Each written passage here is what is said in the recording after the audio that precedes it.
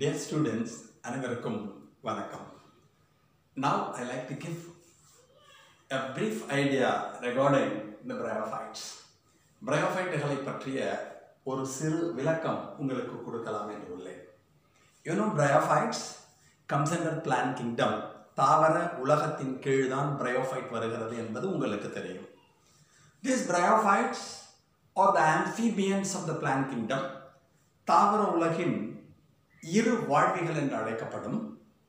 And it's an example for cryptagams. பூவா தாவரங்களின் கீழ் இது வரும். And it also comes under non-vascular cryptagams. Vascular திசுக்களற்ற cryptagamகள். That means the water conducting element xylem and the food conducting element phloem is absent in Bryophytes. நீரினை கடத்தக்கூடிய திசுவாகிய xylem-உம் உணவினை கடத்தக்கூடிய திசுவாகிய phloem-உம் Bryophyteகளிலே காணப்படாது. The plant body of the Bryophyte is said to be thallus. இவற்றின் தாவர உடலமானது thallus என்று அழைக்கப்படும். If the plant body is not differentiated into root, stem and leaf-like structures, we are calling it as thallus. தாவர உடலமானது வேர், தண்டு, இலை என்ற வேறுபாடுகள் இன்றி காணப்பட்டால் அதற்கு thallus என்று பெயர். It shows dorsiventral differentiation. மேற்புற கீழ்ப்புற வேறுபாடுகளை பெற்றிருக்கும். The plant body attached to the substratum with the help of rhizoids. தாவர உடலமானது நிலத்தில் ஒட்டிக்கொள்வதற்கு உதவுவது rhizoidகளாகும். They have two types of rhizoids, namely one, the smooth-walled rhizoid. பார்க்கிறதுக்கு இது மேலே இருக்கும். Another is pegged rhizoid. இந்த rhizoidோட உட்புறத்தை பார்த்து எல்லாம் finger-like projections இருக்கும், like the mitochondrial cristae. இது மாதிரி இருந்தால் அது பேர் pegged rhizoid. So இரண்டு வகையான rhizoidகள் காணப்படும். Helps in fixation and absorption. ஒட்டிக்கொள்வதற்கும் உறிஞ்சுவதற்கும் இந்த rhizoidகள் உதவும். The speciality of the Bryophyte, the entire reproductive structures or the reproductive organs are protected by a sterile jacket. இனப்பெருக்க உறுப்புகளை சூழ்ந்து மலட்டு செல் உறை காணப்படும். In algae and fungi, the sterile jacket is absent. ஆல்காக்களிலும் பூஞ்சைகளிலும் இனப்பெருக்க உறுப்புகளை சூழ்ந்து பாதுகாப்பு உறை மலட்டு செல் உறை காணப்படாது. But in Bryo, Pterido, Gymno and Angio, the reproductive organs are protected by a sterile jacket. Bryophyteகளிலும் Pteridophyteகளிலும் ஜிம்னோஸ்பர்மகளிலும் ஆஞ்சியோஸ்பர்மகளிலும் இனப்பெருக்க உறுப்புகளை சூழ்ந்து மலட்டு செல் உறையானது காணப்படும். இது ஆல்கேலையும் ஃபங்கைலையும் இல்லை அப்படிங்கிறது ஞாபகம். நெக்ஸ்ட் வேற என்ன special? In the life cycle of Bryophytes, haploid gametophytic phase alters with the diploid sporophytic phase. A clear alternation of generation is seen. Bryophyteகளின் வாழ்க்கை சுழற்சியிலே ஒருமய gametophytic நிலையும் இருமய sporophytic நிலையும் மாறி மாறி வரும். சந்ததி மாற்றம் என்று அழைப்பார்கள். Gametophyte means gamete producing plant. கேமெட்டுகளை உருவாக்கக்கூடிய தாவரத்திற்கு gametophyte என்ற பெயர். இது always haploid in nature. இது ஒருமய நிலையில் காணப்படும். The spore producing plant is said to be sporophyte. It is always in a diploid condition. ஸ்போர்களை உருவாக்கக்கூடிய தாவரத்திற்கு sporophyte என்ற பெயர். அது எப்பொழுதும் இருமய நிலையில் காணப்படும். So a clear alternation of generation is seen. தெளிவான சந்ததி மாற்றமானது இவற்றின் வாழ்க்கை சுழற்சியில் காணப்படும். Then we come to reproduction. Vegetative and sexual reproduction reported. Vegetative reproduction உடலின பெருக்கமும் and sexual reproduction பாலின பெருக்கமும் காணப்படும்.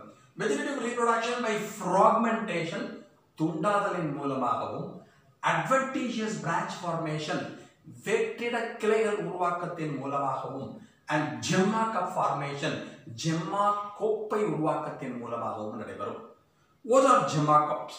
Gemma cups are nothing but cup-like structures originated in the middle portion of the thallus or middle portion of the thallus. Thallus in மைய பகுதியிலே தோன்றுகின்ற கோப்பை வடிவ அமைப்புகளுக்கு gemma கோப்பைகள் என்று பெயர்.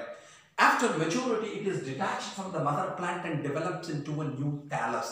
முதிர்ச்சி அடைந்த பிறகு தாயின் உடலத்திலிருந்து தனியாக பிரிந்து சென்று புதிய தாவரத்தினை உருவாக்கும். Next we come to sexual reproduction. What is the speciality? Here only oogamous kind of sexual reproduction takes place. algae fungi எல்லாம் படிக்கிறப்ப isogamy anisogamy oogamy படிச்சோம். But here only oogamous kind of sexual reproduction takes place. oogamous வகை பாலின பெருக்கம் மட்டுமே நடைபெறும். The male reproductive structure is said to be antheridium and the female reproductive structure is said to be archegonium or oogonium. ஆணினப்பெருக்க உறுப்பிற்கு antheridium என்றும் பெண்ணினப்பெருக்க உறுப்பிற்கு archegonium அல்லது oogonium என்று பெயர். From the antheridium, antherozoites are found. Biflagellate antherozoites are found, and archegonium contain the egg or ovum. Antheridiumத்திலிருந்து ஆண் gamete அல்லது antherozoid ஆனது உருவாகும். archegoniumத்தின் உட்புறத்தே அண்டம் காணப்படும். Water is absolutely essential for fertilization, and it results in the formation of a diploid cell called zygote. கருவுறுதல் நடைபெற நீர் அவசியம் தேவை. கருவுறுதலின் இறுதியிலே இருமய நிலையில் உள்ள ஜைகோட்டானது தோன்றும். The zygote is the first cell of the sporophytic generation. Sporophytic தலைமுறையின் முதல் செல் zygote ஆகும். It undergoes cell division, mitotic cell division to form the sporophyte. இந்த zygoteலிருந்து sporophyte ஆனது உருவாகும். The sporophyte with three parts, namely foot, seta and capsule. ஸ்போரோஃபைட்டினை எடுத்துக்கொண்டோம் என்றால் பாதம், சீட்டா, capsule என்று அழைக்கப்படுகின்ற 3 பாகங்கள் காணப்படும். The spore mother cells present inside the capsule undergo meiotic cell division to form haploid spores in tetrads. ஸ்போரோஃபைட்டின் கேப்சூலில் காணப்படுகின்ற ஸ்போர் தாய் செல்கள் மியோசிஸ் செல் பெறுதலில் ஈடுபட்டு ஸ்போர்களை 4 உருவாக்கும். 4 உருவானால் அதற்கு டெட்ரட் என்ற பெயர். Spore is the first cell of the gametophytic generation. Gametophytic தலைமுறையின் முதல் செல் ஸ்போர் ஆகும். It's on germination develops into a new thallus. Spore ஆனது கீழே விழுந்து முளைத்து புதிய தாலஸனை உருவாக்கும். இதுதான் பேஸ். ஓகேயா, நம்ம முக்கியமா தெரிஞ்சுக்க வேண்டியது amphibians, non-vascular cryptagams, vascular திசுக்களற்ற cryptagamகள், thalloid plant body, thallus தாவர உடலம் காணப்படும். Reproductive organs are protected by a sterile jacket.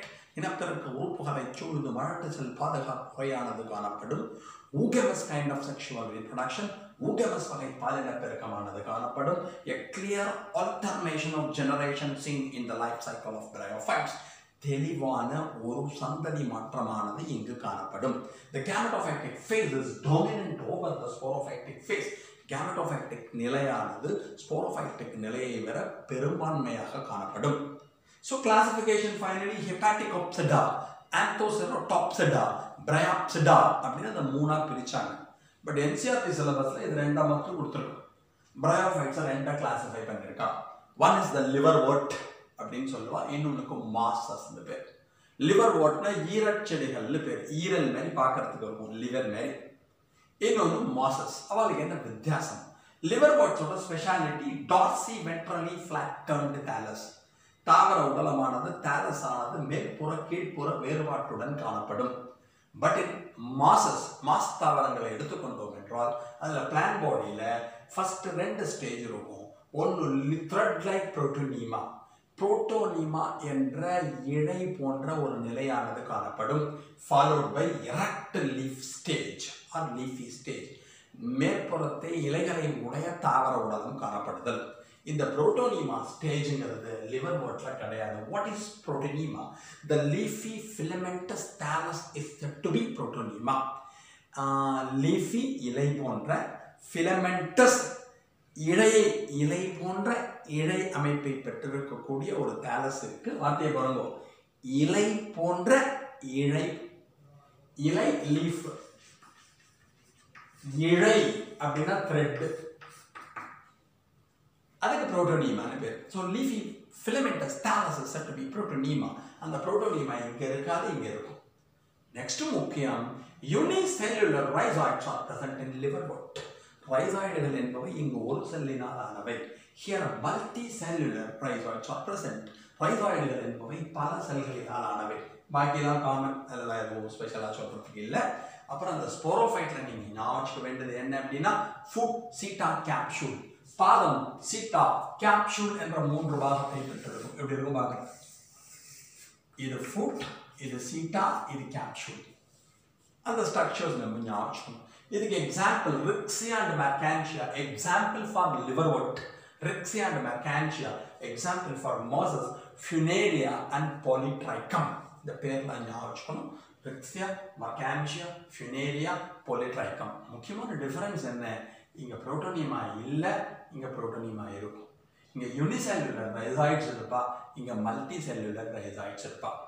இங்க thalloid plant body இருக்கும், இங்க erect plant body, நிமிர்ந்த இலைகளை போன்ற அமைப்பை பெற்ற thallus காணப்படும்.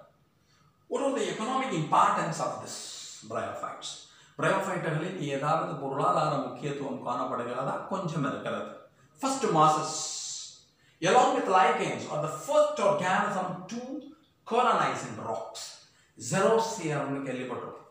அதாவது வறண்ட நிலத்தில் பாறைகளிலிருந்து புதிய உயிரினங்கள் தோன்றுதல். அந்த xerosphereல first invaded organism, முதலில் வளரத் தொடங்கிய உயிரினங்கள் என்று எதை கூறுவார்கள்? தாவரங்கள் யாருன்னா லைக்கன்ஸும் இந்த மாசஸும் தான். லைக்கன்கள் தெரியும், மாசஸ் தெரியும். இவெல்லாம் ராக் மேல ஃபர்ஸ்ட் வளருவோம். ஸோ இது இம்பார்ட்டன்ட் ஒன். ராக் பிரேக் ஆகும், சாயில் பார்ட்டிகல் வரும். அந்த சாயில் பார்ட்டிகளுக்கு அப்புறமா பெருசாக வேற பிளான்ட்லாம் வர ஆரம்பிப்பான். So first organisms to invade in rocks.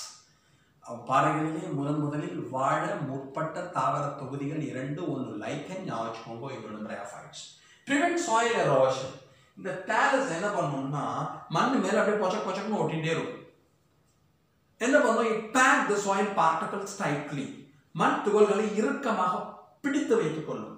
அப்ப மழை கொட்டுறப்ப என்ன ஆகும்? சாயில் எரோஷன், மண் அரிமானத்தை தடுக்கும். prevent soil erosion. And food and fodder for cattle and birds and other animals. That is ஆடு மாடு அது மாதிரி இருக்கிற பறவைகள், பிற உயிரினங்கள், பிற விலங்குகளுக்கு, தாவர உண்ணிகளுக்கு இது ஃபுட்டா இருக்கும். That is fodder. ஃபாடர்னா தீவனமாக பயன்படும். Next is peat. The coal-like substance obtained from the sphagnum. Sphagnum அப்படினு ஒரு bryophyte இருக்கும். ஒரு வருஷத்துக்கு முன்னாடி என்ன ஆயிருக்கும்? எர்த் உள்ள போய் அப்படியே டெபாசிட் ஆகி it will become coal-like structure. So the coal-like structure or coal-like substance obtained from the sphagnum after millions of years is peat. நிலக்கரியினை ஒத்த peat என்ற ஒரு பொருளானது, எரிபொருளானது இதிலிருந்து பெறப்படுகிறது. எதுனா அதுவும் ஸ்பாக்னத்துல வரும். Finally, mosses absorb. Mosses has got the ability to absorb and retain enormous amount of water. இந்த மாஸ் தாவரங்களை எடுத்துக்கொண்டோம் என்றால் நீரினை உறிஞ்சி தேக்கி வைத்துக் கொள்ளும் திறனை பெற்றிருக்கும். அப்ப நர்சரிஸ் இருக்கு பாருங்க, நர்சரிஸ்ல எப்பயாவது தண்ணி ஊற்றணும்னா இந்த மாசஸை போட்டு அதில் விட்டுடுவோம். தண்ணி ஊற்றி வச்சுட்டா ரீடைன் பண்ணிட்டு கொஞ்சம் கொஞ்சமாக ரிலீஸ் பண்ணும். லைக் அ ஸ்பாஞ்ச். ஒரு ஊர்லேருந்து வேற ஊருக்கு நர்சரி மூலமாக செடியை டிரான்ஸ்போர்ட் பண்ணுறான்னு வச்சுக்கோங்களேன். அப்போ வாட்டர் டெய்லி ஊற்ற முடியாது. 10 days கழிச்சு தான் வேற ஊருக்கு போகும்னா அதில் இந்த மாசஸை போட்டு கொஞ்சோண்டு வாட்டர் ஊற்றி வச்சுக்குவோம். அது வாட்டர் ஸ்லோவாக ரிலீஸ் பண்ணிகிட்டே இருக்கும். ஸோ வாட்டர் ஹோல்டிங் கெப்பாசிட்டி நிறையா மாசஸ்க்கு இருக்கும். That's why நர்சரிஸில் they are using it. Nursery என்று அழைக்கப்படுகிற இந்த தோட்டக்கலை, இந்த செடிகளெல்லாம் வளர்க்குறாங்க பாருங்களேன், அந்த இடத்துல இதை ரொம்ப யூஸ் பண்ணிட்டு இருக்காங்க. ஓகே, இதுதான் நம்ம பிரையோஃபைட்ஸை பற்றி தெரிஞ்சுக்கணும். முக்கியமானது ஆம்பிபியன்ஸ், இருவாழ்விகள், நான் vascular கிரிப்டகம்ஸ், vascular திசுக்களற்ற கிரிப்டகம்கள். A clear alternation of generation is seen. தெளிவான சந்ததி மாற்றம் காணப்படுகிறது. Gametophyte is dominant over sporophyte. Sporophyte தலைமுறையை விட gametophyte தலைமுறை அதிக நாட்கள் காணப்படுகிறது. The reproductive organs are protected by a sterile jacket.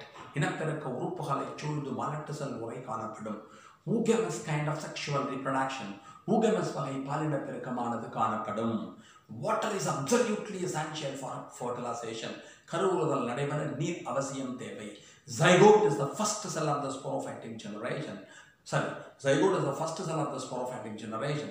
Zygote என்பது sporophytic தலைமுறையின் முதல் செல்லாகும். Spore is the first cell of the gametophytic generation. Spore என்பது gametophytic தலைமுறையின் முதல் செல்லாகும். Thanks a lot. Thank you.